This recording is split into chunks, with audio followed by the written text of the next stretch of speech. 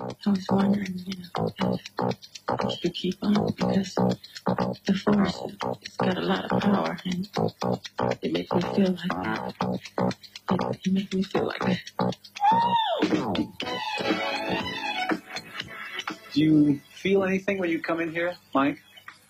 Or is it just the presence of Quincy that makes it exceptional? both.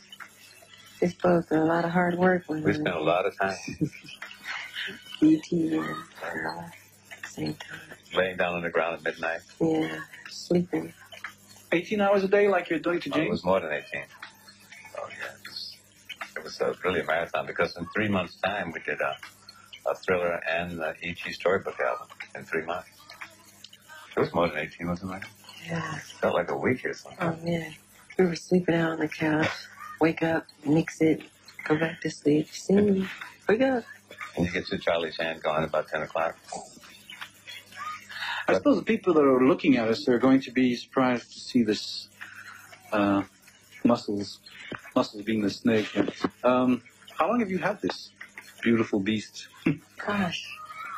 I was doing a little bit before Thriller. I had probably about almost a year now. I've always had boa constrictors. Been amazed by snakes. You've always had them? Oh, yeah, through the years. She has a lot of animals. Llama. Yeah, I love animals. But you've never been scared by snakes? No. Well, some, all their personalities are different according to what type of snake it is. I think boas are great. And this type of snake is not dangerous? Well, I don't think so.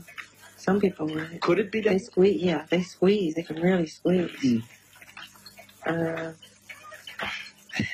think he's great. What other animals do you have?